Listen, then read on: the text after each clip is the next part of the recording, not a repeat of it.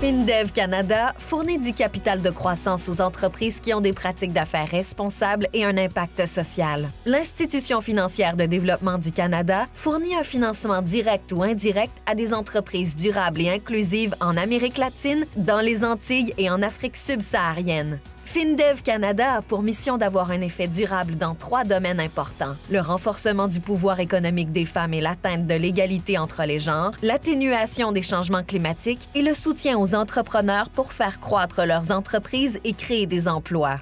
Le travail de FinDev Canada est guidé par les objectifs de développement durable des Nations unies, à savoir atteindre l'égalité entre les genres, assurer une énergie propre et abordable, promouvoir un travail décent et la croissance économique, favoriser l'innovation dans l'industrie et la construction d'infrastructures et lutter contre les changements climatiques.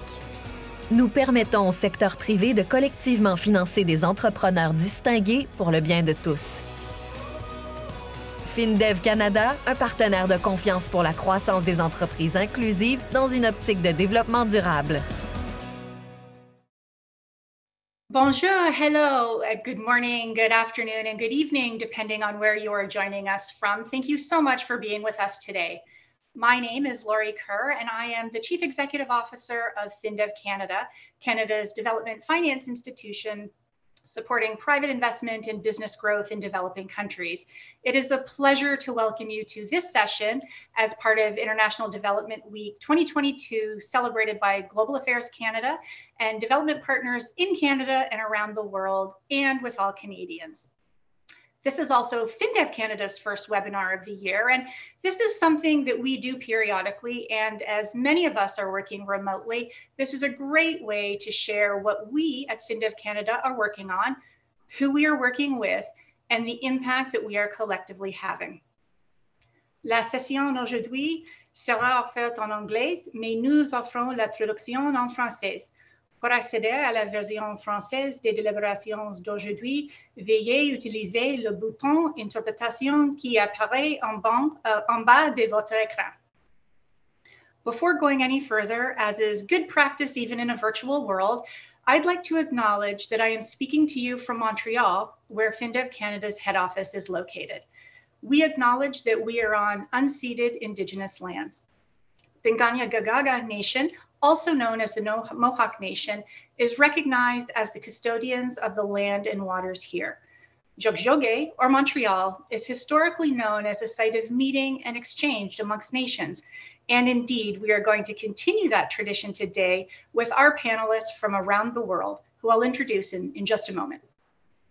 As I mentioned, today's webinar comes to you as part of Canada's International Development Week, a week dedicated to raising awareness of Canada's contributions to international development. And here at FinDev Canada, we support development through the private sector in sub-Saharan Africa and in Latin America and the Caribbean by providing financing and investment and mobilizing private capital to help achieve the Sustainable Development Goals and Paris Agreement commitments. We are driven by 3 strategic impact goals: women's economic empowerment, climate action, and market development. Today's session will showcase the important and motivating work of 2 of our clients, as well as a member of FinDev Canada's Advisory Council. I am particularly excited to be moderating this session today. And with that, I would like to extend a very warm welcome to our esteemed panel. And again, an equally warm welcome to all of you who are joining us online. First with us, we have Andrew Johnstone, CEO of Climate Fund Managers. Andrew is joining us from Johannesburg, South Africa. Welcome, Andrew. Thank you, Laurie. Next is César Cañedo Agüelles, CEO of la Corporación Interamericana para el Financiamiento de Infraestructura, or the Inter-American Corporation for Infrastructure Financing, better known as CIFI. César is joining us from Panama City in Panama. Bienvenido, César. Gracias, Laurie. Good morning, and it's a pleasure being here today with you all. Excellent. And finally, certainly not least, we have Joan Larrea, CEO of Convergence, the global network for blended finance. Joan is somewhere between Toronto, Canada, and Washington, D.C., so thank you so much for joining us today, Joan. My pleasure. Great to be with all of you. And we would love you, our audience, to also participate. So I invite you to insert your questions into the Q&A tab, and I'll take them as we go along and of course towards the end of the session. But to get us warmed up using the Q&A feature and to test that it is working, may I ask those who are joining us online to put into the Q&A from which country are you participating today?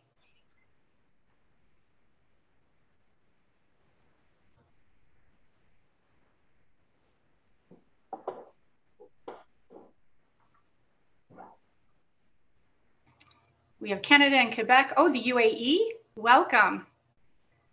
Lots of Canada, South Africa and France, Canada again, the US. So people from all over the world. It's really great to see everyone. Over the next hour, we are going to have a discussion about private investment in sustainable infrastructure in emerging markets and developed economies. As a development finance institution, sustainable infrastructure is of particular interest because of the critical climate change angle that infrastructure investment poses, along with the significant development impacts that it can bring. As we know, developing countries, already those most vulnerable to the impacts of climate change, remain in great need of additional investment in infrastructure. Infrastructure provides access to basic and essential services such as power and transport and water supply, all critical services to reduce the burden of poverty and to enhance lives and livelihoods. Adding the sustainability lens to how infrastructure is developed and implemented provides a durable, climate-smart solution to addressing the infrastructure gap and helps developing countries on low-carbon, climate-resilient growth pathways. Also, an important part of that sustainability lens is enhancing gender equality. And our panelists today will offer their perspectives on how they're working with FinDev Canada to address climate and infrastructure challenges with a sustainability lens. So with that, let's begin.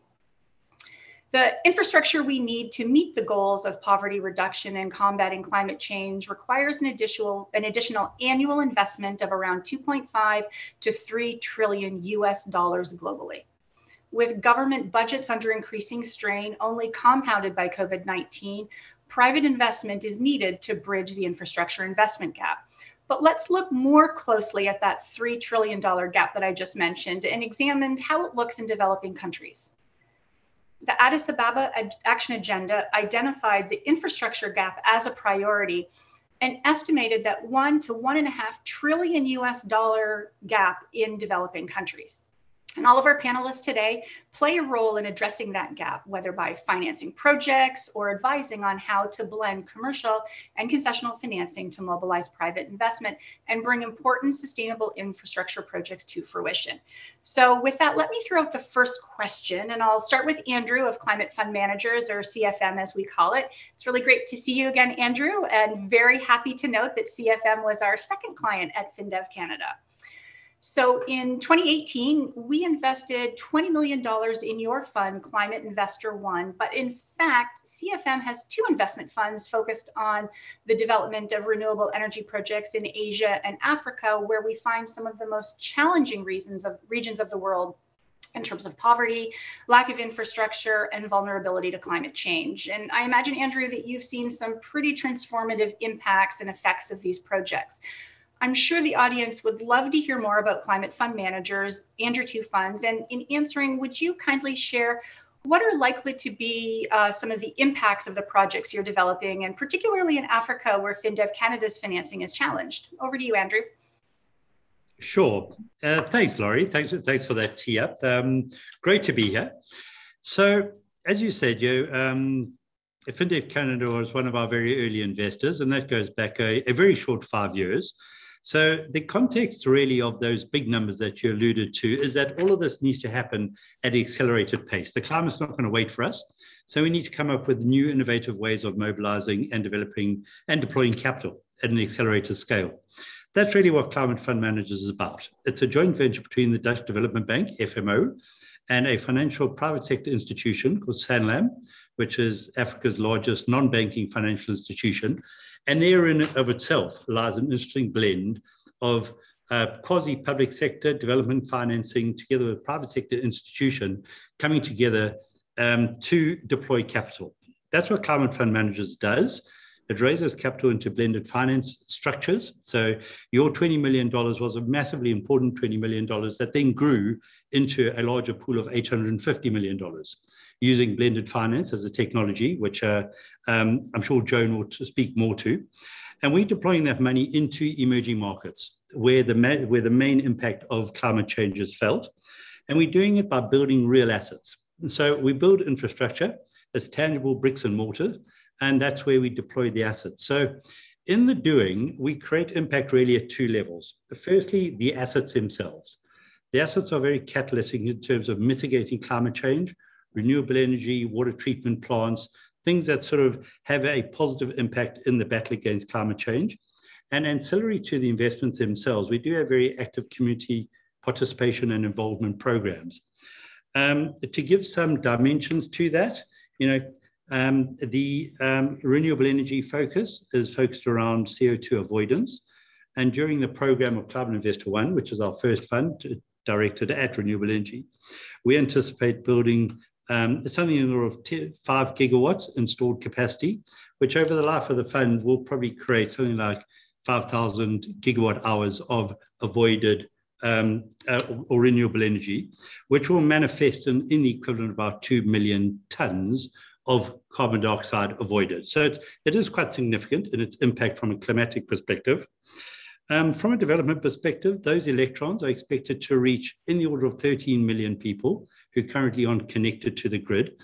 But also in so doing, we are actively involved in the communities, and our involvement is based on a needs-based focused sustainable development agenda, which has a lens on sustainable development, education, gender equality, women empowerment, and that's an enduring multi-generational program that's attached to each individual investment we make.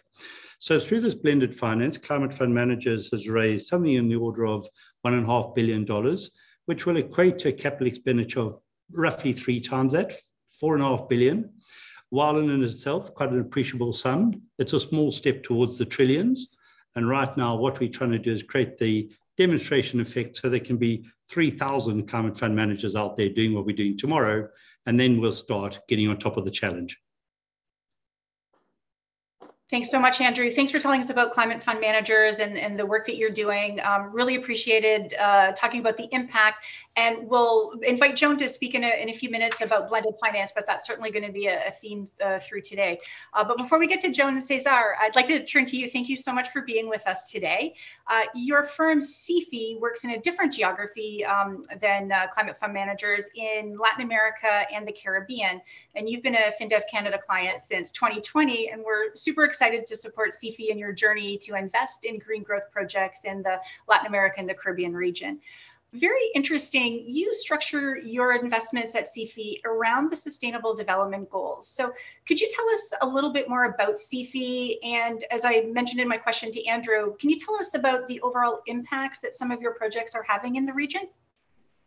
Thank you, Lori. Yeah, very happy to be here. And I enjoy listening to Andrew because, you know, you do very much what we do in another different region, which is Latin America and the Caribbean. So I completely enjoy the challenges and what you were saying.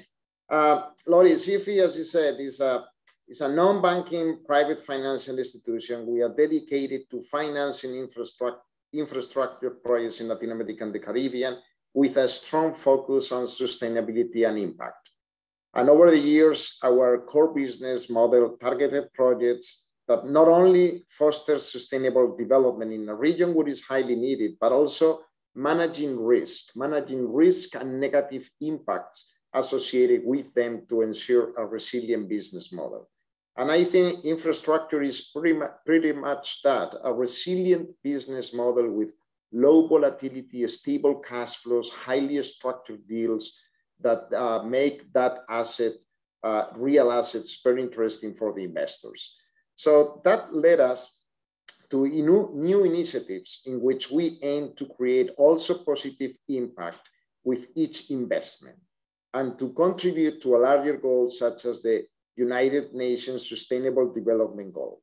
Okay, so such framework allow us and other stakeholders to work together toward the same positive outcomes and guide our work to select projects that help us achieve this. And to give you an idea, our portfolio is now composed 50% of projects related to green energy, wind, solar, geothermal, with an installed capacity close to 700 megawatts through the whole region.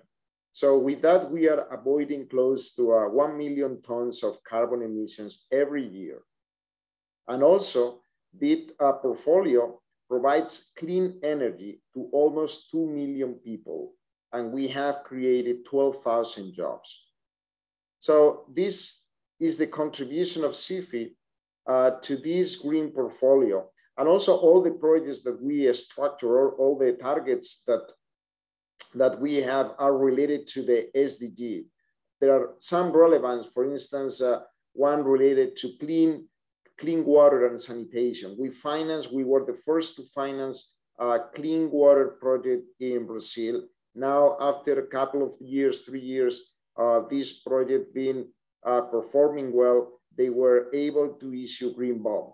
So we are sometimes the first to come to provide that financing to a project that maybe is in the earlier stage and need that push from a lender, from an investor to make that project a reality. And then when they show performance, they can have access to more institutional money as the green bond.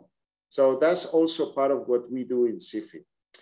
Also, gender equality is another key SDG in our projects, and we'll discuss that further. But that's what CIFI does, and that's the contribution to the SDGs on the projects. Thanks so much, Cesar. Super interesting. I wanted to bring Joan into the conversation, and then I want to circle back actually to you and Andrew in just a moment, talking about is there a trade-off between, you both spoke to commercial viability and development impact, and so really curious to hear from both of you on, is there a trade-off between commercial viability and development impact? So I'll let you think about that, but first I wanted to bring Joan into the conversation. So Joan, you run a blended finance network. Actually, you run the Blended Finance Network Convergence. I'm so pleased that you are a member of FinDev Canada's Advisory Council, and I've benefited greatly from your advice since I joined as CEO in June of last year. You also know Andrew from Climate Fund Managers. You supported some of their initial work. So Convergence supported some of their initial work, which is really great to hear. But first of all, to kick things off, in case not everyone knows about Convergence, could you tell us a little bit more about what Convergence does and help the audience appreciate what is blended finance, what Andrew was talking about, and what the role you think it plays in the sustainable infrastructure space? Thanks. And yes, it's been wonderful to be on your advisory council. So that has given me a great view into your work as you've gotten from zero to where you are today, which is very far along, just a couple of short years. So congrats. Let me break this down a little bit. So blended finance, I used to have to define it all the time because nobody ever heard of it, but it's kind of become mainstream. But just to recap really briefly, what it is the strategic, or you could say careful use of concessional money, catalytic money, whatever your favorite adjective is, to draw in private sector capital in support of the SDGs. And we focus on the emerging markets. These are transactions that would not have happened without some kind of financial engineering that includes catalytic money. So blended finance is a structuring approach, not a philosophy. You can have an impact deal that's, blended finance, or an infrastructure deal. It is just a way of structuring different kinds of money to get transactions done that wouldn't have otherwise happened. And those transactions can be funds like Andrew's fund, or they can be specific projects or companies even, or bonds. So that's blended finance. What we do is we operate as the global network for blended finance, and we put out data on the field. We put out market insights. And we also try very hard to support actual transactions that need to close to get things done. And we do that in two forms. We operate as a membership. So our members can post transactions on our site, and we try to give them as much visibility as we can, and hopefully get our membership talking about these transactions to support them. And the second thing we do has nothing to do with membership. We receive grant resources that we then award to practitioners who are trying to get transactions to market, but they're at concept stage. They're very early. Nobody's yet ready to invest in them. And without a bit of financial support, the transaction would never advance to the point where folks like FinDev or private sector companies could invest in them. So in the realm of field building and data, we have captured information on about, I would say, just under 700 transactions in the past decade or so. We've tried to catalog them and observe them and feed that information back to the field. A very good resource for everyone is our State of Blended Finance 2021, which maps the field and comments on where the major gaps are, which we might want to come back to. So what we know so far is we've been able to document about $160 billion worth of transactions, like I said, just under 700 deals. And two very big sectors are energy and financial services. When you strip energy out of infrastructure, it's a pretty small fraction of the field of blended finance. And I think that is in large part because a lot of infrastructure transactions can go ahead without any element of concessionality. They can be structured in a way so that they are investable. But when you get to difficult regions or countries or difficult sectors like water and wastewater, you start to see more blended transactions. So if you look at blended infrastructure deals, you will notice that many of them are in sub-Saharan Africa, which is not, I think, the pattern for infrastructure writ large. Blended infrastructure transactions tend to be blended at the project level, not at the fund level. So what Andrew and his crew are doing is important because it takes that painstaking work of blending, getting a donor and a commercial investor to work together. It takes it from that one by one project kind of work up to a level where you do the blending systemically once, twice, or three times in 1, 2, or 3 buckets as his structure does. And then that money is available. So as individual infrastructure transactions come along, you're not reinventing the mix every time. You have what you need. You have all the flavors of paint you need to paint the canvas, if you want to say it that way. So what we see in infrastructure is a lot of project level blending. We would like to see it taken up one level. We would like to see it at a larger scale. And there is a role for blending in infrastructure, but we hope to see it evolve from where it is today. I'll stop there. There's a lot more to say, but I want to yield back the microphone for the rest of the conversation. Thanks so much, Joan. And you actually set up a question that I'd like to ask you later about what you view as the role of blended finance in the future of infrastructure. So we'll come back to that. But I wanted to pick up on the super interesting conversation that we just had with Cesar and Andrew. You're both looking, in your investment models for commercial returns, yet you're having huge and significant development impacts. So just very briefly, do you view that there's a trade-off between commercial returns and development impacts, or can they go hand in hand? Cesar, let's start with you first. Yeah, and yes, and it's very interesting, John, because I think blended finance is more common in Africa than I've seen that in Latin America. I have seen a tremendous need for blended finance in the use of new technology because as we move to more sustainable projects, we need to keep in mind that maybe new technology are needed for these projects. And we as lenders, sometimes we want to see a performance track record of that technology and the level of financing that we can provide to a new technology or to a new project is not the same as if we know the performance of that technology for a 10, 20 years period. So that blended finance, I think, is very, very useful and very, very needed to make sustainable projects more bankable, because lenders need that, that comfort that the projects run by the private sector, if they use new technology or maybe the economics are not that clear, the blended finance plays a key role. Yeah.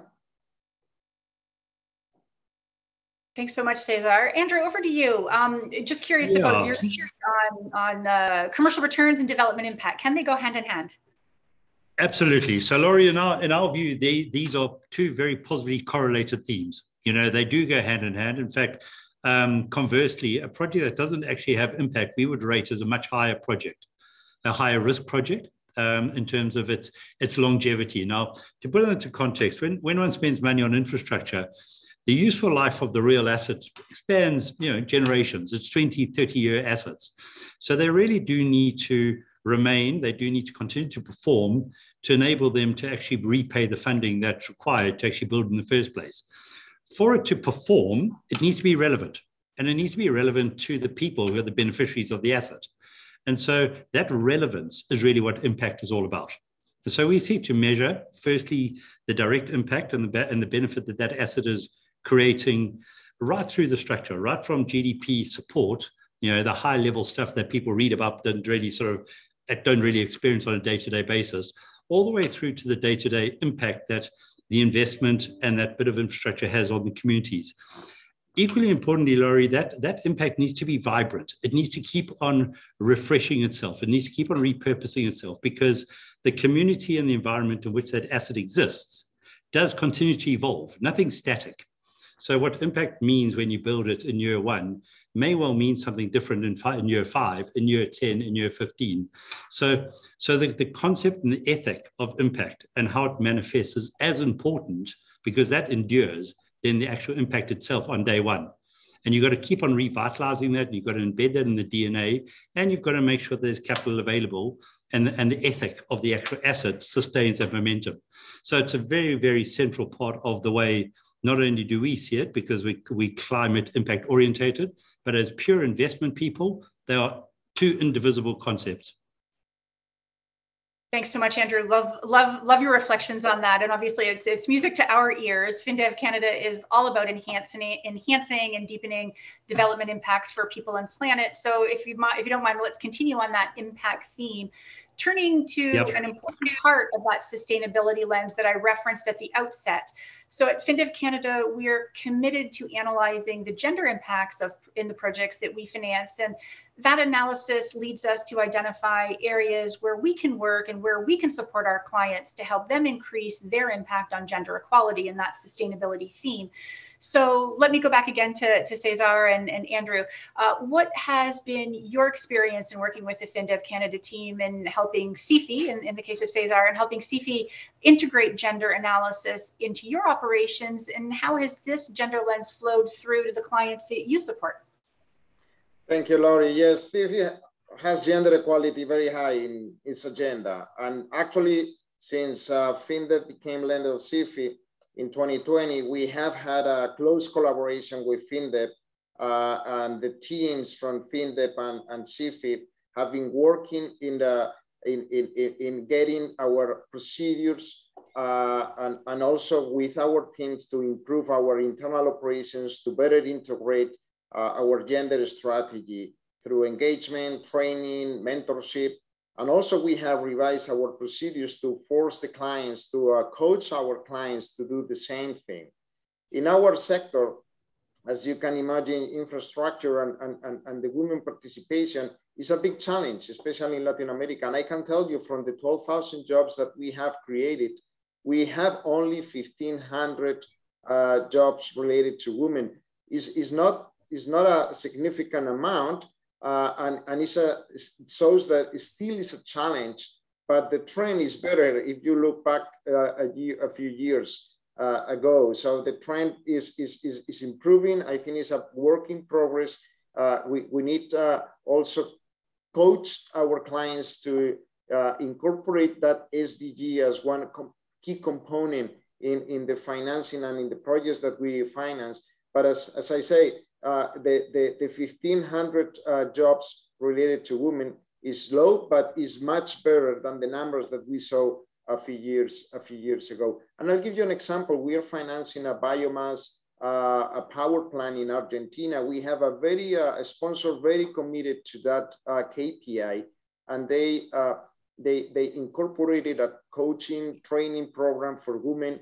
And even though that is a biomass project, the level of participation of the women community in that project has increased in the last 2 years. So I think training, engagement, coaching, I think is a key component to make gender equality more balanced in sectors like infrastructure, which is a challenge.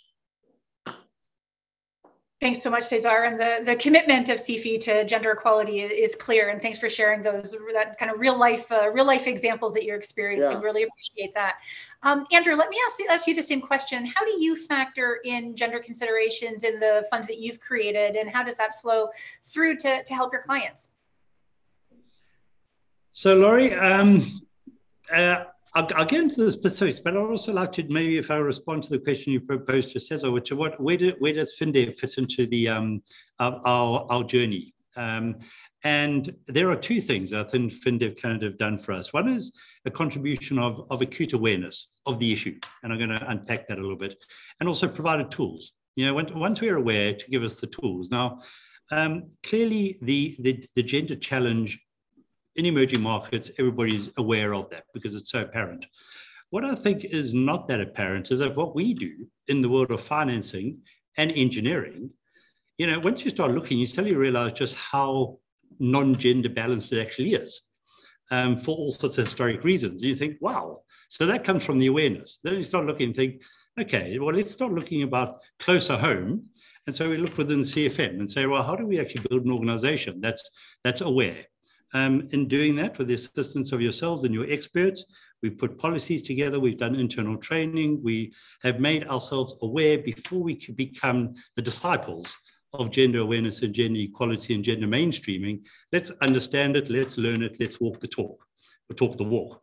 And that's what we did, very much with your assistance. So then we've now go down at project level, and we implement that now in terms of how we implement projects, positive recruitment, positive training, as well as collaterally into our community development programs that I mentioned earlier on. So I think the main benefit is that, broadly speaking, we're dealing with awareable and educated people. The key is making them aware. You make them aware, point them in the right direction, and with a bit of nudging, they tend to end up heading in the right direction. And I think that's what you've done with us, and we've kept that momentum going. And it runs centrally right through the business, our recruitment policies, our implementation, and our legacy programs that we leave on the ground. Thanks so much, Andrew. And it goes without saying, but I'll say it, it's our absolute pleasure to support you in the gender journey, just like Cesar and CFI. So thank you for those kind words. Joan, let me come back to you. What role does sort of gender have in the blended finance space, or does it? Yeah, I'm delighted to jump in. I don't think this is a blended finance pattern. I think it's a broader pattern that we're noticing when we look at the blended finance data. But I just wanted to comment that we went back and looked at all the historical transactions that we have recorded that people have done. And when we look at the infrastructure subset, there's a fair degree of impact reporting. And that doesn't surprise me because these are transactions that typically have a fairly close, either an adjacent or a partnership relationship with governments and development banks. And so the fact that there's reporting to the public doesn't surprise me. But what is disappointing is that the number of transactions that we see where gender disaggregated reporting shows up is kind of slim, even as compared to our overall blended finance data. So I would like to see more gender disaggregated impact reporting going forward in the infrastructure sector.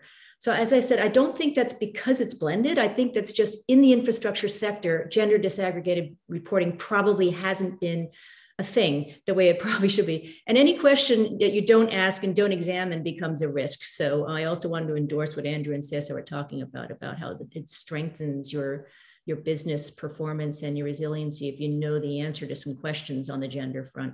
But I just noticed that in the data and it was kind of disappointing. Very well said, Joan. That's a really great observation, and we'll certainly continue to push on the reporting angle. I think it's a really important aspect to remind us all. So thank you so much for bringing that up. Let's shift a little bit for now. We could easily talk about barriers to investing in sustainable infrastructure in emerging markets, but let's shift our attention to opportunities that you see.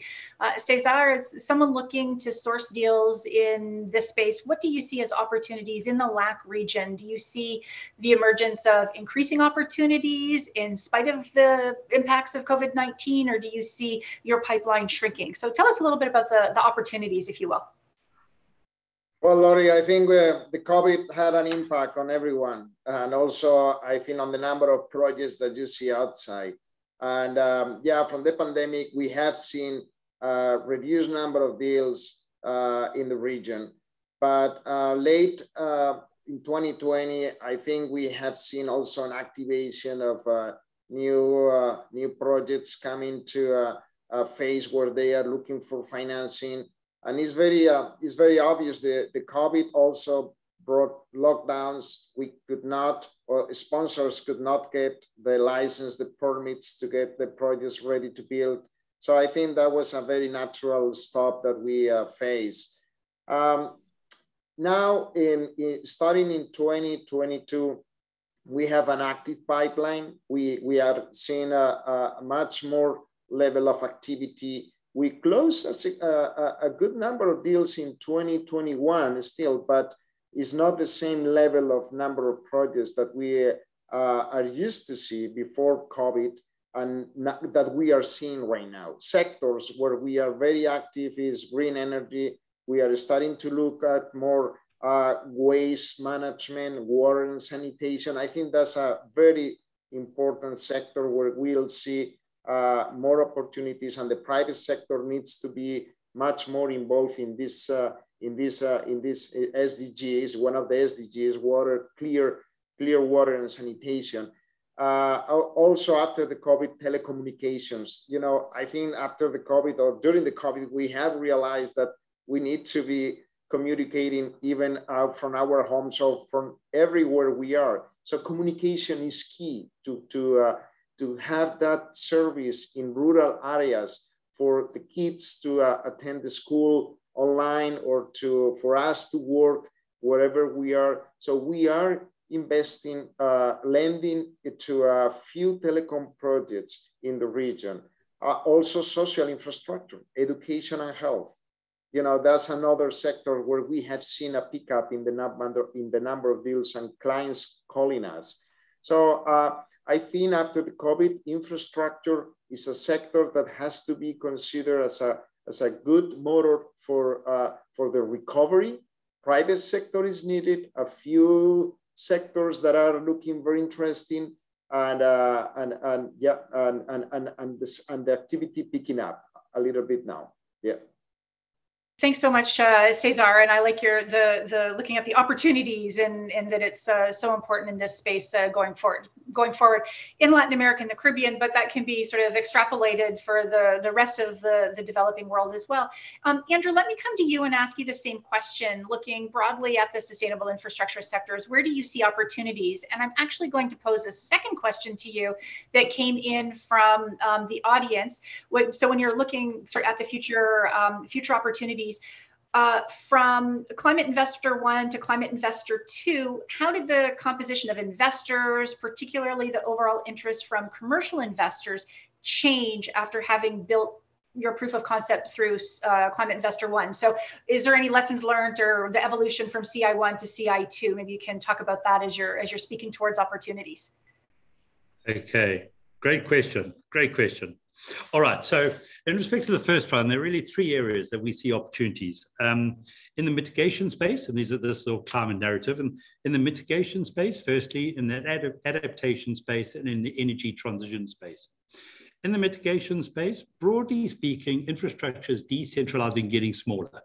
It's following what happened with cell phones. So it's moving into bite-size owner-user bits of infrastructure. So panels are moving from utility scale to people's houses. Big water treatment works are going from big utility scale really down to rural borehole treatment work. So disaggregation of infrastructure, more access to rural communities, that's sort of where the mitigation type of infrastructure is going. But at the same time, there's an awareness, and what that's enabling people to do is to stop polluting by change of behavior. But at the same time, there's a huge opportunity within the adaptation space. You know, climate change is going to happen despite what we do today. So we've got to adapt communities and humanity to deal with the consequence of that. And that comes in the form of water scarcity. It's going to be a huge issue. Treating water, water reuse, industrial wastewater. Cesar spoke to about municipal solid waste, you know, treatment of trash, lots of water stuck in that. So adaptation is a big component, as is resilient infrastructure. So all the stuff we built, thinking that it was going to last 30 years, well, it's probably not, because it's hotter, it's wetter, and real assets fall apart, you know, quicker in those type of conditions. So the maintenance costs are going to go up. In that, there's a funding opportunity. And then energy transition, you know, the enormity of transitioning off fossil onto an alternative, be that hydrogen, probably hydrogen, that's going to retool most of the world's infrastructure. And a lot of that's also going to happen in the emerging markets. So these are the big themes that we position our business within. And with the development fund, we have the opportunity to actually be part of the thought leadership as well as the creation of these opportunities, which elegantly leads me into the second question, was what is the evolution? Well, our evolution really was to come up with a financing model that we could, in a serial manner, deploy into the more challenging markets, because the big elephants are out there, but we actually haven't currently got the tools to hunt them. Excuse the terminology.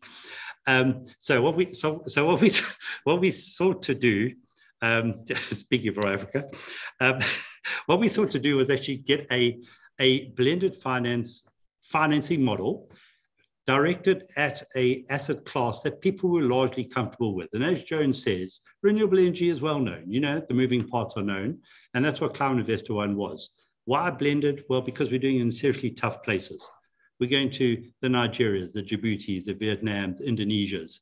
And so to use blended finance to take commercial investors into those more difficult, challenging markets, that's the role of blended finance played in Climate Investor 1.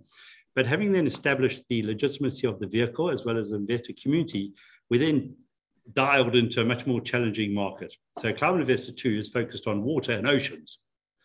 Answer the question, who are the investors? Well, in large part, they're the first people, the first group of investors, the commercial investors who've come with us on that journey, because they see the benefit of blended finance, they see the risk-adjusted return attractiveness, and they see the fundamental appeal of investing in these markets because of the impact and the sustainability characteristics that derive from that. The private sector market, where the trillions still sit, are still inherently conservative. Legislation prescribes that they be conservative.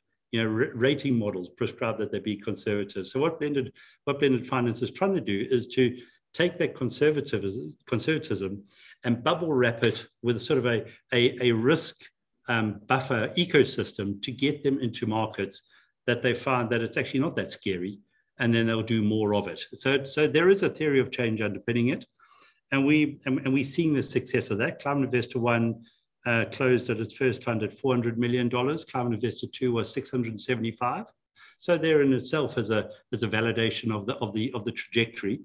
And Climate Investor 3 and 4 will follow suit, and we'll take this vehicle and go into the much more challenging areas like energy transition and hydrogen, and ultimately resilient cities. You know, the Uber challenge of these mega cities, which are going to arise in these challenging markets, and we've got to do something on the infrastructure climate side for that.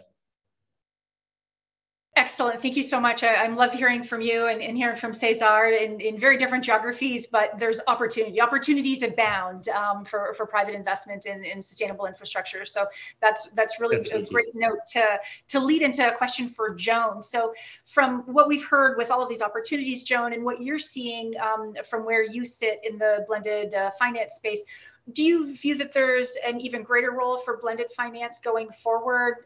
What's the relationship with COVID? Is there more need for blended finance going forward? And I'll also throw in a second question for you that came from the audience, in that we'd love to hear from you on your views of multilateral development banks using blended finance, and what's the role of multilateral development banks and DFIs in using blended finance? The answer to both could almost be merged. So there is a whole lot more blended finance activity that should be happening that is not yet happening. It is still a cottage industry, and it needs to be really ramped up. In our State of Blended Finance report for 2021, we pointed out several reasons why blended finance is not operating at scale. One of them is that on the donor side, the biggest source of concessional capital are the donors, the government donors who have aid budgets and are, in the business of trying to help other economies. So that is a binding constraint. And a lot of that donor money goes into multilateral development banks and is entrusted to them to go ahead and do transactions that they feel that they can't do without blending. So in the future, one of the things we would like to see is that when multilateral development banks are using concessional resources, that they are not only using it to get into places where they too are uncomfortable, but they are also reaching behind them and saying, how can I get other people's money into this transaction? Can I potentially shape it in a way, to Andrew's point, there are institutional investors who are not mandated to take enormous risks, can actually find a place in that transaction. So one of the things we note in our report is that the donors don't have a strategy for getting that done, and we would like to see that happen. And if they did, I think the multilateral development banks could also be pressured to, and also have a strategy to invite other folks into their transactions as an objective and not just when it happens. Blended finance in infrastructure, generally, I was thinking about this, and it appears in two modes. One is at the front end of a transaction, that the concessional money comes in first and tries to lay a path for a transaction to happen. So you might see concessional money being used for project development, for very high risk places, parts of the life cycle where there may not be a return. And the other place where you see concessional resources pop up in infrastructure transactions and make them blended is in the capital structure itself when the transaction happens.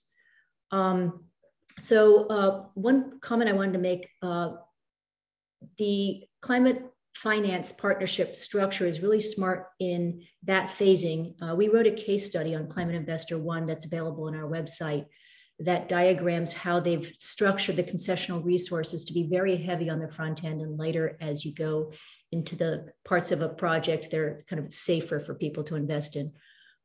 So blended finance can be used, concessional resources can be used in the front end of a project. They can also be used in the capital stack.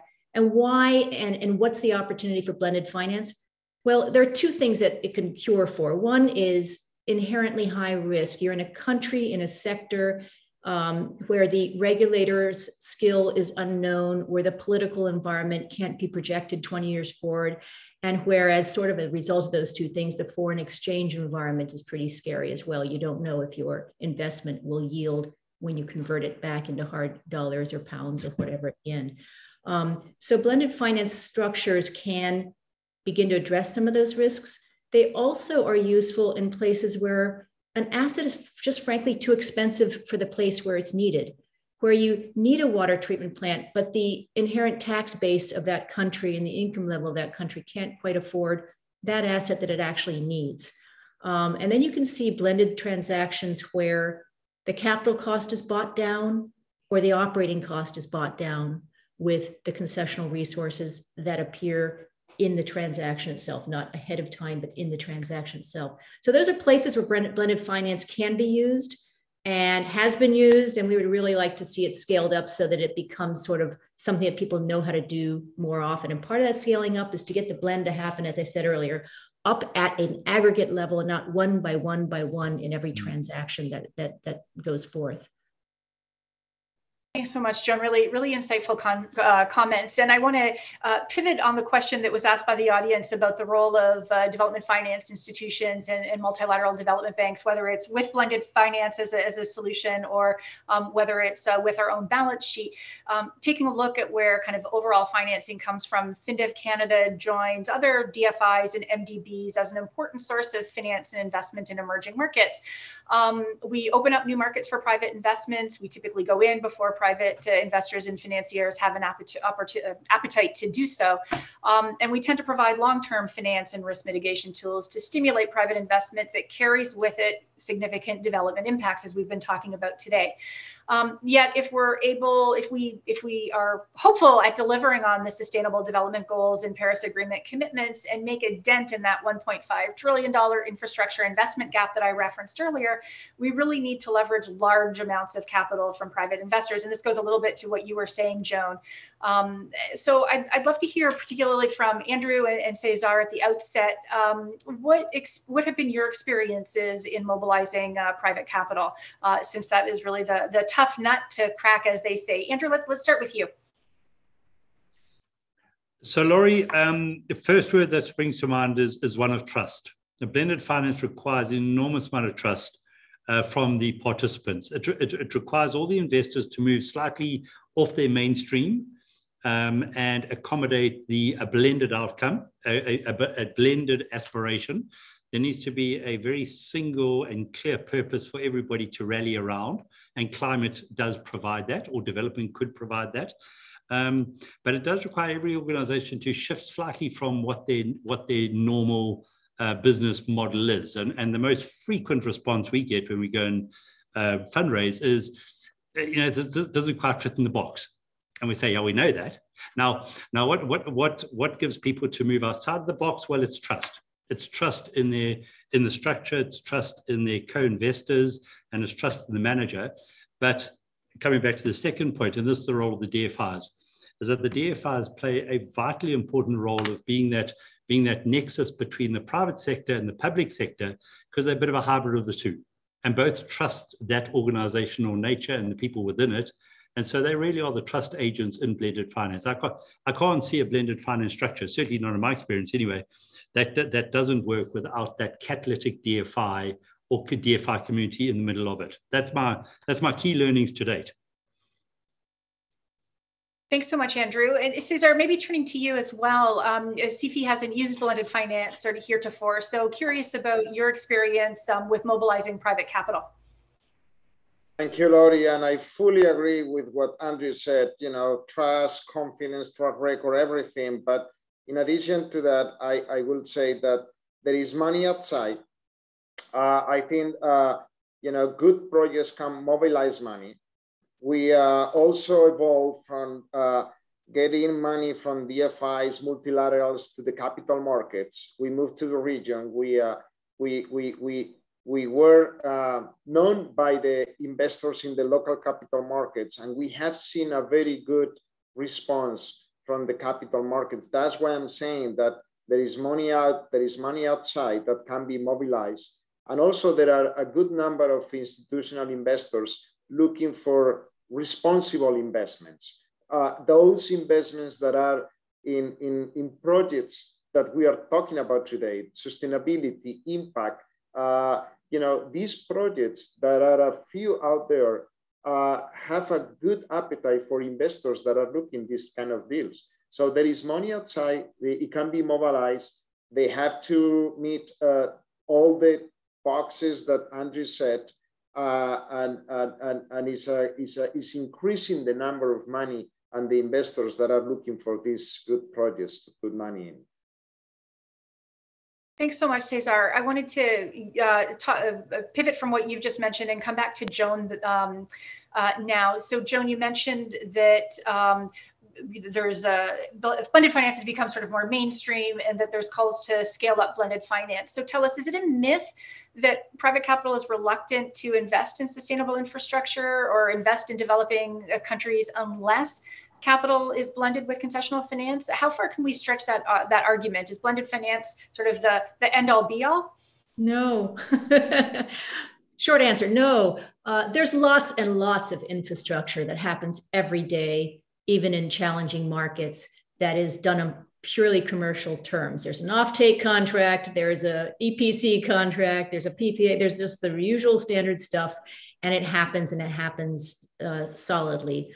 And whenever you blend, that is, whenever you introduce money that's there to buy impact and not hunting for commercial returns with money that needs a commercial return, that trust issue pops up, the complexity issue pops up. So I would say one myth is that the private sector is hunting for cheap capital and will enter into that complexity willingly. I think private sector investors prefer not to blend, and they prefer to deal with nice, clean market principles and get on with it. So they blend when they need to.